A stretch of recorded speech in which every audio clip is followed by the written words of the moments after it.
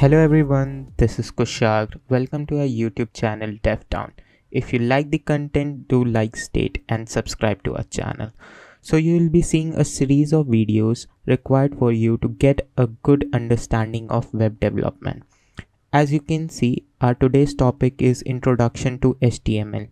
In this topic, we would be seeing how the HTML came into the existence, what was the need for inventing the HTML, and why HTML is so famous. So let's start. So the first question arises, who invented the HTML? So let's see the person who invented the HTML. So this is the person who is responsible for developing the HTML. As you can see, his name is Tim Berners-Lee. So Tim Berners-Lee invented the first version of the HTML in 1993. So during the era of 1990, there were various standardized languages such as C, C++, Java for various purposes such as for coding and for performing mathematical operations and every other things. So this person thought of inventing a standardized language for a web development. So what was the major reason behind developing the HTML? So during the era of 1990, there were various browsers. So let me just tell you, just give me a second, let me move. So during the era of 1990, there were various browsers such as your Mozilla Firefox or Internet Explorer. So whenever you have to publish any kind of a website in the Internet Explorer, you have to code in the language that Internet Explorer understands. So on the other hand, whenever you want to publish the website in the Mozilla Firefox, you have to code in the language that Mozilla Firefox understands.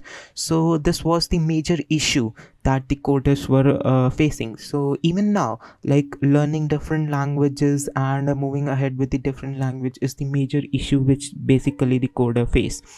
So what they thought of, like the basic organizations or the big organization, they came together and they thought of developing a language that can be understood by every browser.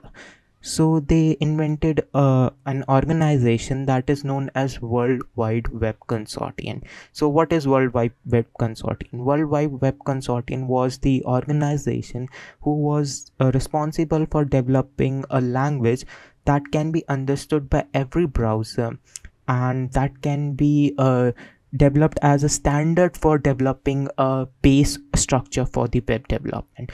So in the 1993 or like in the 1999, the World Wide Web Consortium came with the first version of their HTML, that is HTML4, and that was referred to as standardized version of the HTML, and that was understood by every browser. So this was the basic theory behind the introduction of the HTML and like how HTML came into the existence and who invented the HTML. So now let's understand what is the basic terminologies that are used in the HTML. So HTML basically stands for hypertext markup language. So what is hypertext and what is markup language? So HTML can be divided into two parts, that is your hypertext and markup language. When you develop various kinds of HTML pages, you need to connect them, you need to link those HTML pages together. So linking of the two or more HTML page is considered as hypertext or hyperlinking of two or more pages. On the other hand, what is markup language? Markup languages are those languages that mark the beginning and the ending of a particular thing with the help of a tag or name or keyword. So with this name, tag or keyword, it helps the browser to understand like, yeah, this is the particular content that is to be placed at the top. That is your footer, and this is the content for the body, and this is the content for your you can say footer basically. Yeah, so it helps the browser to understand like which content to be placed on the sidebar and which content to be placed in the top and which content to be placed in the bottom. So this was the two subparts of the HTML, that is hyperlinking and markup language. So now let's move ahead. Students, there is a major difference between the markup language and the programming language. Students generally refer HTML as a programming language. HTML is not a programming language, it's a markup language. So students try to understand that there is a huge difference between the markup language and the programming language. Programming languages are those languages that helps you to perform a mathematical operation, calculation, or you're processing things. But markup languages are those languages that helps you to design the basic structure of your website, such as HTML. And the example for the programming languages can be your C++, Java.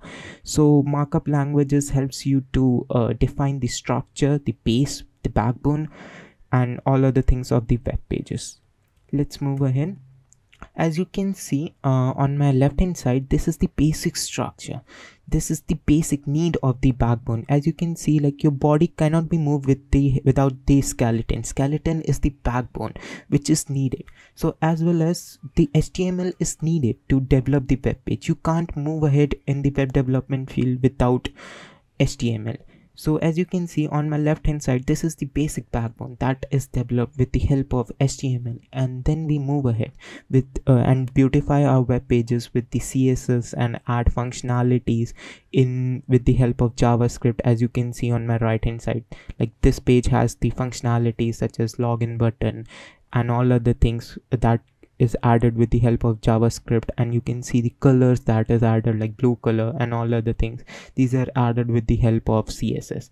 And on the right hand side, the basic structure, the backbone that is designed, such as added the image and like what will be the buttons that to be added, such as home, mobile, accessories, and all other things. These buttons are to be added. So this base structure is designed with the help of HTML. So that's why the HTML is very famous. HTML is the backbone of the web development. So there is a lot of confusion, students, like which basically standard format should we use for HTML, because there are various versions of HTML, such as HTML4, HTML 4.0.1, and your HTML5. So there is a huge difference between the HTML4 and the HTML5, students. So I would be telling what is the basic difference that were introduced in the HTML5 and that are not there in the HTML4. So in the HTML5, students, there were semantic tags that were introduced. So what are semantic tags? Semantic tags are those tags, students, like which have their particular meaning. They specify that, yeah, I'm for this particular thing only, such as nav. Nav is a particular semantic tag that is used for the nav bar. And your footer, so footer is a particular semantic tag that is used to design the footer. Or your sections are those tags that helps you to design your body or the main gist of your websites. And so this semantic tags were introduced in the HTML5. But before the semantic tags in the HTML4, what we used to do is we used to use the div and we used to give the meaning to that tag. So it was very difficult for the screen readers to understand like what this particular section is for, and like for what purpose this particular section is used.